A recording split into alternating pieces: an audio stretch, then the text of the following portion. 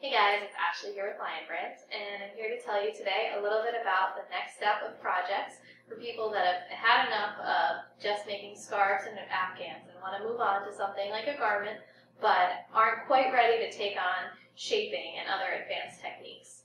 So believe it or not, the shrug that I'm wearing right now is a rectangle. It's knitted in one piece in stockinette stitch and seamed up the sides just like this, so that you can make a great shrug that's one size fits all, very comfortable, very personalized, without learning any advanced techniques. I'm going to show off 4 of our favorite rectangle shrug patterns and tell you where you can get the patterns and how you can customize it to be the perfect shrug for you. There are a ton of possibilities for rectangle shrugs. You can make it short or long, cropped or loose, casual or formal, lacy or bulky, all depending on what you're looking for, the size of your rectangle, your yarn choice, and the stitch that you've decided to use.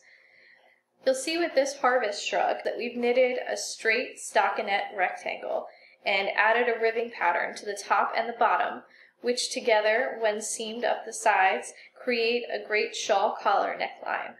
It's a long, somewhat narrow rectangle, which has been folded in half at the top and the bottom, to create a medium-length shrug that falls relatively close to my shoulders, but has plenty of arm room to keep me warm.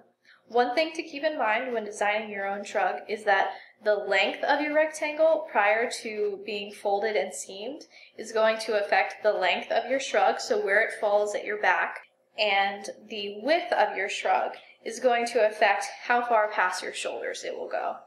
A great example of this is the comparison between the harvest shrug which I'm wearing and the bolero. This bolero, or short cropped shrug, is also a rectangle, believe it or not, but because it's so short, it's actually seamed across the bottom as opposed to up the sides. So it's seamed from the tip of sleeve to the underarm with a center part of the tube-like construction left open so that it can go across your back. In this case, as well as with the others, the width of the rectangle is going to affect the length of your sleeves. So the distance that we've done it here makes it about a half sleeve shrug. And you'll also note that this pattern is made with a lacy open work stitch. And that's just great proof that just because it's a regular old rectangle doesn't mean that you have to stick to regular old stitches. If you'd like to stick to basic stitches, however, you always have the option of letting the yarn speak for itself.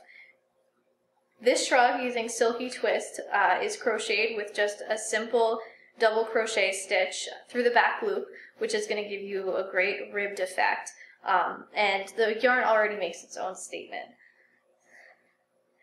The same thing is going to go for a yarn like Tweed Stripes, which creates this beautiful striping effect on its own with just a simple stockinette stitch.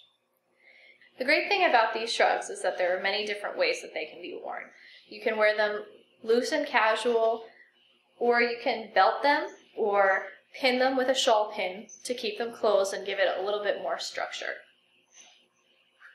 You can find all 4 of these rectangular shrug patterns and many more on lionbrand.com.